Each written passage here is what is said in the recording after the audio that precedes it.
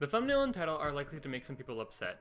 Perhaps rightfully so, since the Storm franchise is quite enjoyable and almost always received well by fans.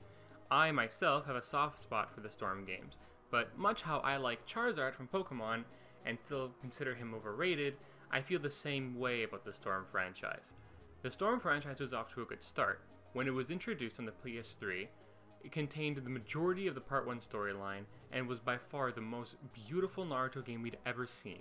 The combos were flashy, watching the characters jump around and throw shurikens with grace made you feel like you wanted to play the game, and there was a plethora of options and things to enjoy, like in-game item usage, an actually fun to explore Konoha, jutsu clashes, wall combat, and jaw-dropping ultimate jutsus on a similar cinematic level as Ultimate Ninja 5.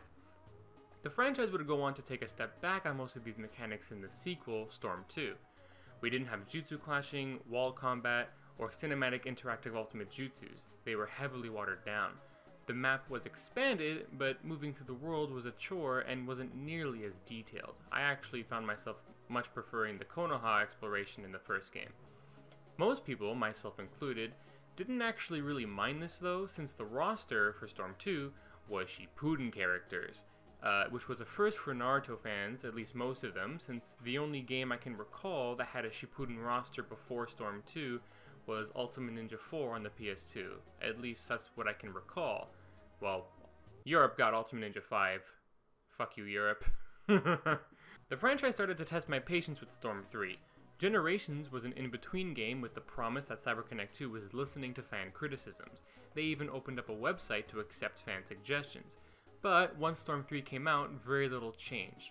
The map was still limiting and boring to explore, no jutsu clashing or wall combat. The only gameplay element that was changed was the substitution system, and it arguably wasn't even fixed all that well.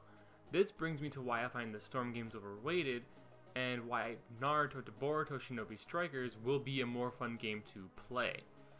The Naruto Ultimate Ninja Storm series is without a doubt the most beautiful Naruto game we are ever going to get ever. CyberConnect 2 has pretty much perfected the Naruto look in the Storm games, and no game in the future is likely to come close to their visual style. On a gameplay level, the Storm series runs a little bit dry. The combos are fun to watch at first, but after about 10 minutes, you get tired of seeing the same stuff over and over again, and the combos are all done automatically by mashing one button. I'm pretty sure no one is arguing that the Storm series is a viable competitive fighting game or anything, but it definitely lacks an engaging combat system. By the latest game, we have over 100 characters in Storm 4, but eventually, you realize that it doesn't really matter how many characters there are, because your playstyle and the optimal strategy is going to stay the same. You're going to jump around and try to burn all of your opponent's substitution bars, and then when they run out, you go all in, mash the attack button, and then do chakra dash cancels to extend your combo as long as possible before they get their substitution bars back. That's it. There isn't any notable nuance to each character's movesets that make them play differently from other characters and sets them apart, except for maybe the ranged-only characters like Deidara, Tamari, and Tenten. Look, I know this was intentional, CyberConnect 2 put visuals above everything else, but the point is, it makes the game much less fun to play. Now, onto Strikers. I'm seeing a lot of hate for Naruto to Boruto Shinobi Strikers in the comments of videos that feature their trailers. People saying stuff like how it looks like a PS2 game, visuals looking unimpressive, and something about Naruto's hair looking like a bundle of fries. Low-key, that one's actually kind of funny. Let's get to the obvious thing first. This isn't a very visually stunning game, obviously, and it is a bit jarring to see a game that looks like this coming off the heels of something as pretty as this. If I had to bag on something else, it's that we haven't seen a lot of characters yet besides Shikamaru and Choji in some scans that we haven't actually seen in official trailers, and then the 8 characters that we've seen featured in the actual trailers. But to be honest, that's where my gripes end. I have a lot of good vibes from this game, and I don't think people are willing to look past the art style and graphics to see the dynamics this game can bring. Forgive me for being lenient on the graphics, but I grew up in a world where Mario had a Lego-ass nose. Also, if you think about it, it's really only the character introductions before battle that look bland. In the actual combat portions, it's hard to focus or even tell that the graphics are lacking, and even if I could, it still wouldn't matter because that's not the focus of the game. The game has the potential to be the most in-depth Naruto multiplayer fighter so far. For one, Characters are separated into categories: attack, defense, throw, and support. Sakura can actually run around and heal her whole squad at once and herself. Let's not understate the importance of that and of the support class. Its existence, and not even just support, but the existence of the categories themselves. Its existence and versatility will make the combat much more in-depth. Depending on the makeup of a team, it might be more prudent to focus on fighting one certain opponent of a certain type to shut them down, because what they do for their team, like, they might be the backbone of their team composition. It might be more worth it to focus Sakura first if she's healing her whole squad, and then they have like Kisame and Shikamaru, who are these defense characters who are hard to kill, especially when they're getting backup healing. So it might be more strategically advantageous to focus Sakura in that situation if they're going for a more defensive composition and stall, right? That kind of strategy we don't see in other Naruto games. So this is a really fresh take on Naruto combat. Each character has unique abilities in this game that actually matter, unlike Storm.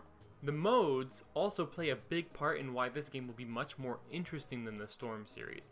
In particular, the capture the point mode might be the most awesome.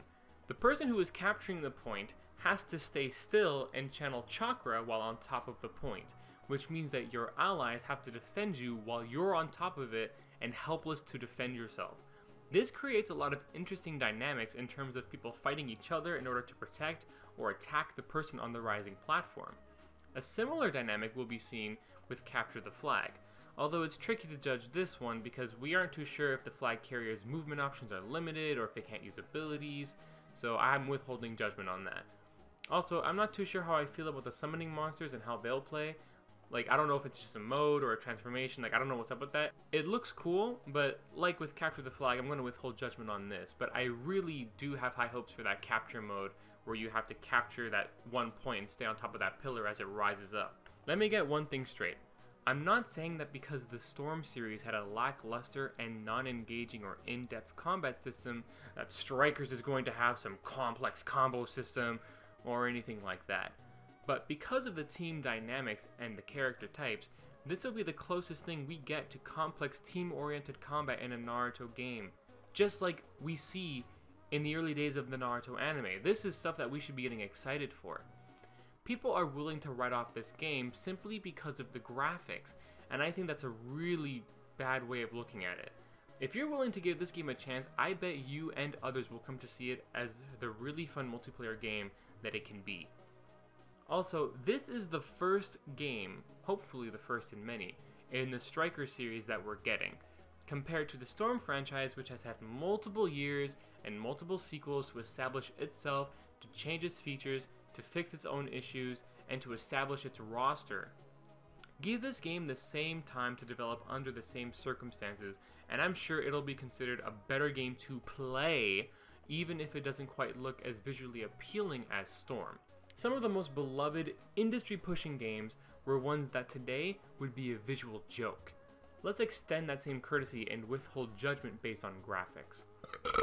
So I'm actually really excited for this game, and I hope that with this video, you might have a little bit more of an open mind regarding being excited for this game or seeing what else they have in store.